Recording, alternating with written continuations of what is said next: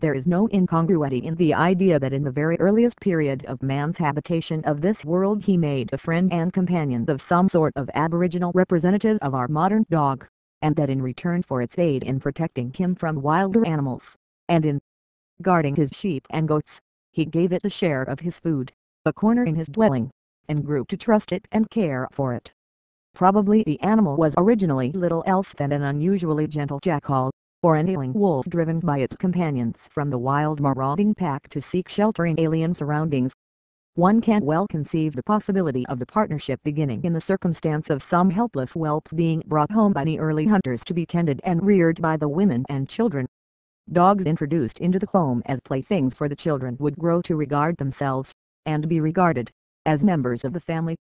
In nearly all parts of the world traces of an indigenous dog family are found, the only exceptions being the West Indian Islands, Madagascar, the eastern islands of the Malayan Archipelago, New Zealand, and the Polynesian Islands, where there is no sign that any dog, wolf, or fox has existed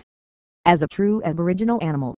In the ancient Oriental lands, and generally among the early Mongolians, the dog remained savage and neglected for centuries, prowling in packs, gaunt and wolf-like, as it prowls today through the streets and under the walls of every eastern city.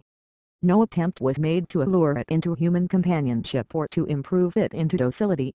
It is not until we come to examine the records of the higher civilizations of Assyria and Egypt that we discover any distinct varieties of canine form.